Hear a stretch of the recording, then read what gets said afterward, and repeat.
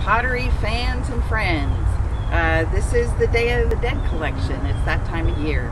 And since we don't have shows, we thought we would just give you a little taste of what we've done over the years for Day of the Dead.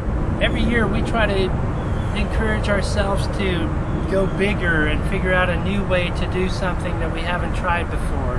And Day of the Dead was an opportunity for us to do that. So you see these large sculptures. Lori really started off being a potter, so she was doing things that were pottery related, and then with this Day of the Dead show we each started having bigger goals.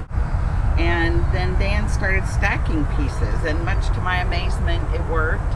And if I made it in sections and then stacked the pieces together, so the head and the neck are separate from the body, and then even the arms are put in after. We call this Till Death Do We Start, and it's a bride and groom. That's a really wonderful gift for people that are into skeletons. I enjoy the 20s and 30s, so this is Monocle Man.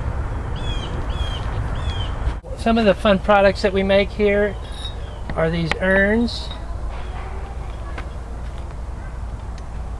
These are little shot glasses that's for to replenish your spinal fluid.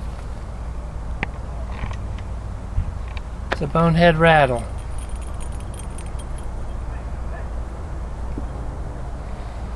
This is a fun thing.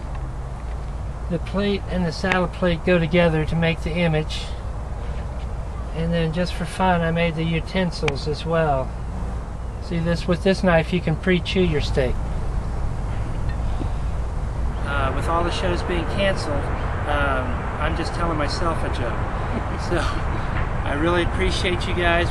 Lori and I both want to take a moment to say that the past 20 years, how much we appreciate you guys' love and support, and hopefully 20 more. yes, thank you so much.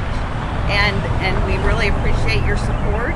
And if there's any way we can help you with your gifts or holiday needs, we do have an Etsy store, and all the addresses are listed here below. So, I'll be down the way. Yeah.